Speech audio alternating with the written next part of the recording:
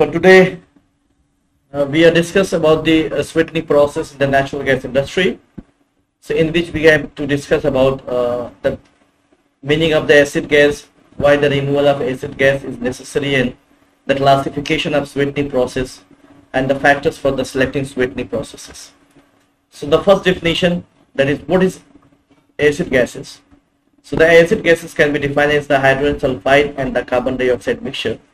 They are treated as acid gas because it reacts with the water to form the acid.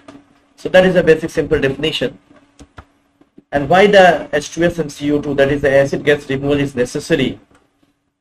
So the corrosiveness nature of the hydrogen sulfide and carbon dioxide in the presence of water, that is the main reason for the removal of the acid gases. The second reason is the toxicity of the hydrogen sulfide, and the third one is the lack of heating value of the carbon dioxide. So hydrogen sulfide is very much toxic, and as far as the carbon dioxide is concerned, it is act as a diluent for the heating value. So normally the desired natural gas is required to contain not more than 4 ppm of hydrogen sulfide, and to have the heating value not less than 920 to 980 BTU per standard cubic feet. So with the help of these two conditions, you can limit the percentage of the CO2 and H2S both. So H2S limit is 4 ppm and CO2 should not be as much as to dilute the natural gas less than 920 BTU per standard cubic feet. H2S removal, I've already told you that it is one of the very toxic one. So normally the natural gas contain up to the 0.3% of H2S, but we have to reduce the concentration of H2S up to the 4 ppm, and sometimes we have to add the this H2S for the foul odor at a very low concentration, as it is a very toxic. If you see the concentration ppm level, if there are 100 ppm of H2S concentration in the natural gas, so within a 5 to 48 hours the person can be dead because of the, if he inhales this much of the concentration. If suppose the concentration of H2S in any gas system is very high, and if a person inhale that gas, so within 2 minutes the person can be dead. So that is one of the very lethal, you can say, very toxic gas that is present in the natural gas. Along with that, H2S have the corrosive nature with the metal that is associated. Also on the combustion, it forms the oxide which is also corrosive and toxic. So overall CO2 concentration we can also maintain up to 1 to 4%.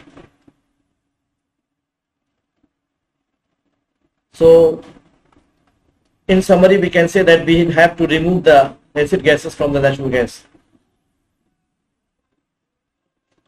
The removal possibility, that is the removal of acid gas, is known as the sweetening process. Sweetening process means if we have to remove the sulfur from the acid gases from natural gas, it becomes sweet in sense of their odorless. So that's why we call it the sweetening process. There are more than 30 natural gas sweetening processes available in the market, depending on the different types of the criteria and different functions. If you look over the classification of the separation processes, so we can categorize in the 3 different ways. Number 1 is non-regenerative process, and the name suggests that, such as the chem-sweet process and CA process, slurry-sweet processes. So in all these they all are the non-regenerative, means where the solvent cannot be regenerated. So the material used in treating the gas are not recovered in these processes, means the huge amount of the materials are required because there is no regeneration is there. So the second process is the regeneration, the regenerative process with recovery as H2S.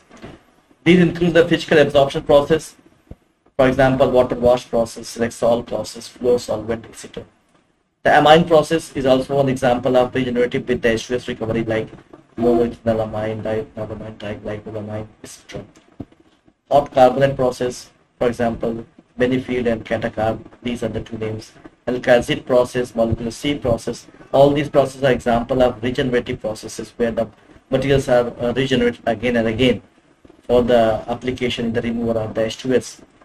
The third one is the regenerative process with recovery as elemental sulfur. Means you have to convert the H2S into the elemental sulfur. For example, Holmes-Stedford process, Yampro-Vetropope process. So these processes are acquired a prominent role in the desulfurization processes because they have the recovery as well as the elemental sulfur recovery also.